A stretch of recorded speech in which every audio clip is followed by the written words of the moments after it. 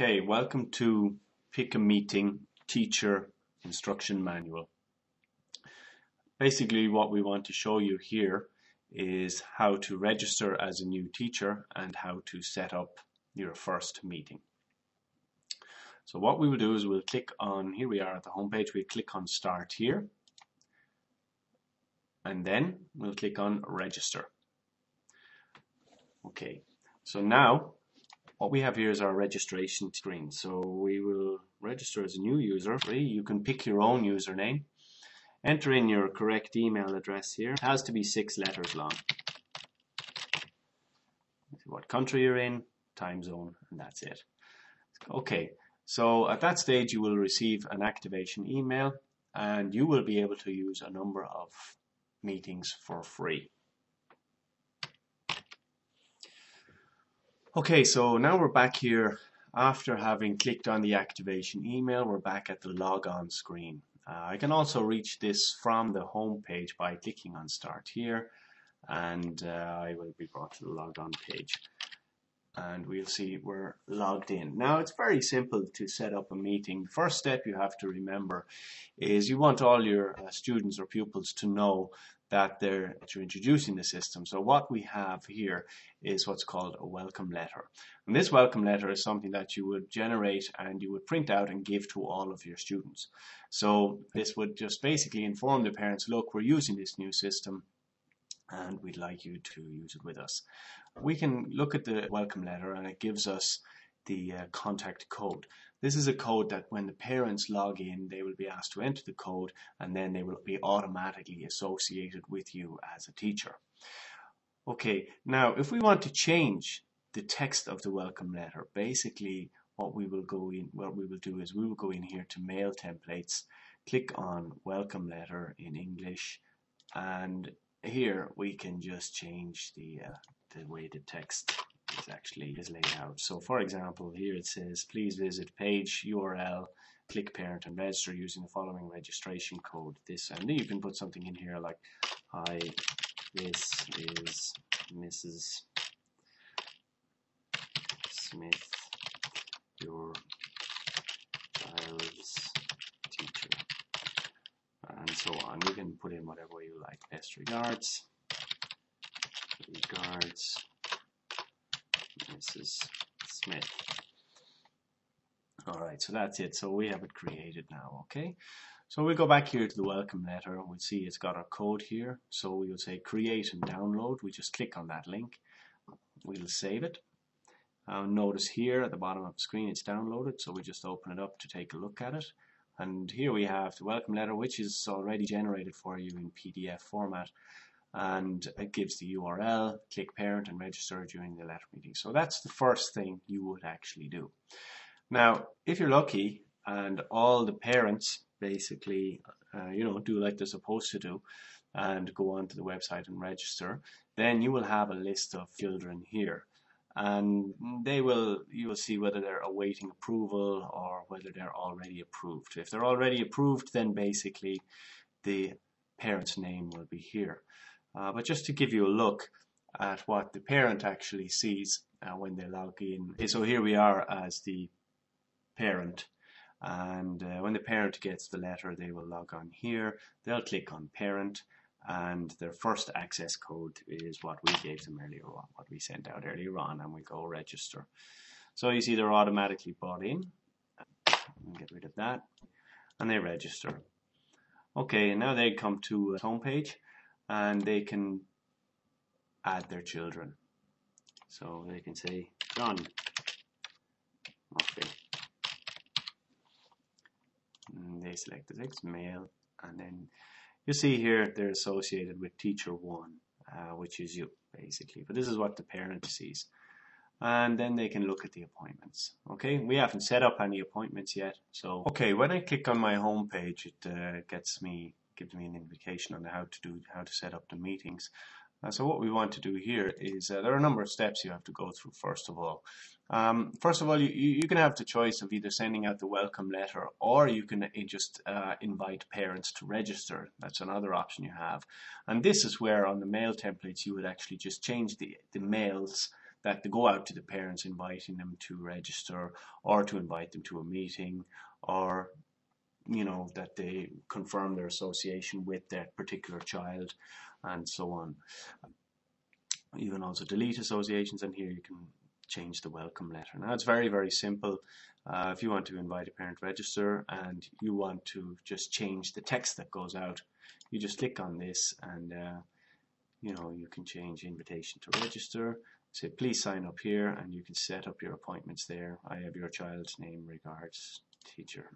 And these email tags are basically the variables that you can put into the email that will be changed automatically. Now that all gets sent out in plain text, so you don't have to worry about HTML formatting and getting clogged up in anti-spam filters and so on. Okay, so now I'm logged in as the teacher here, and here I can see the children that are registered to my account. Now at the moment I've got a number here. Excuse the dopey names. Sometimes when we're testing these things we use silly names just for the sake of it. But you can see here John Murphy is in. That's the parent I created a few minutes ago, and the fact that his parent has already confirmed and logged in means they automatically put them in themselves. So you would have a list here where the parents would actually enter themselves into the system, and you can compare it against your class list and see if all the children are registered. And if they're not registered, then you can just add a child, and we can say child name is child number 4, last name, children, parents email, and then we go hello@.com. And we can say here, this is also handy here, we can say no email. And the reason we have that is obviously not every parent has access to a computer. So if they haven't got access to a computer, then we have to put in the account information of the children ourselves, the contact information and how we get to them. So that's actually quite an important feature. So if we go now, automatically that sends out the invitation to the parent, and it then goes into what we call here pair 5 or whatever, and it's child number 4. That's the one we just created here, awaiting approval. So the parent will get the email, and then they will click on it and approve, and fill out their account details, and then they will be associated with that child. So it all sounds a bit complex, but actually it's quite simple. It's just basically setting the system up initially. This is a one-off thing. I have a number of different ways of doing it. I suggest you just play around with it and see how you get on. Okay, now we get into the create meeting section. Alright, this is probably the easiest part. So I want to create a meeting with all the parents, and I'll just say annual review. And I say I'm going to allow 30 minutes for each meeting. I've got 10 kids, so what I'm going to do is I'm going to say I'm going to make 15 appointments. So I'll just up it there to 15. I'll make 18, for example. And the reason I'm doing this is because obviously, I want to have free time for myself. So I'm going to say the first day is the 7th we start next Monday, the 13th. And we say we start the meetings at 4 o'clock every day, and we'll finish them just for argument's sake, 6 o'clock. And we go next. Now, what you see here is these are the appointments. It has put the appointments in and automatically put them in, each day, because I can actually move them around if I want, but only inside the time that I have specified. So I can put them in here. I can move it down to here, and so on. The reason for this is that it allows me to switch and chop and change my times. I can't go past 8 o'clock, but I can definitely go before. So I could move a couple up to here or to here and whatever. Okay, so I'll move that one over to there. We go next. Now it asks me, okay, well, what participants do you want? So I'm going to say, I want to invite all of these parents. And that's it, every one of them. I'll click on finish. And that's it. Sit back and enjoy parents now filling out when they want to when I want to set their meetings. So what we've got here is our calendar view, which is on the appointment screen. I can look at that, by week. I can look at it next week.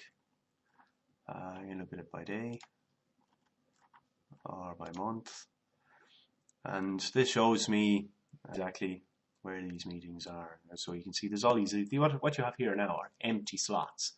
So what I'm going to show you now is what happens when a parent logs into the system. Okay, so here I am logged in as a parent 3 Murphy, and I am associated with this particular teacher.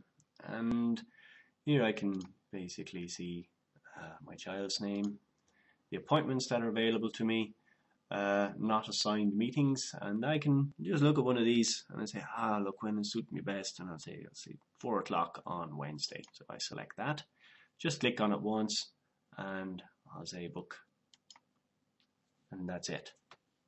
All right, so that's it. So that's it saved for me. Now I can also go and change it if I want as a parent by just double clicking on it. I can release it, and it's released, but I can go back here again and I can book it. Now I can do that anytime, whether I log in at a later stage or whatever. So that's it. So now I will go back to the teacher's appointments and I'll just hit refresh, and there I will see I have 5:30 p.m. Parent 3 Murphy annual review. So that means that is already booked. Okay, now if I choose, I can move that as well, and as a parent, I hit refresh, I would actually see it's been moved automatically for me. So teachers have the ability to move around appointments as well, but not a good idea. But the ability is there if you want. If a parent calls up and says, "Look, I can't make it at that time. I know I've booked," then at least you have the ability to change it. So we hope you like using the system. Don't forget to recommend it to your friends. If you do, you get lots of free appointments. Thanks again.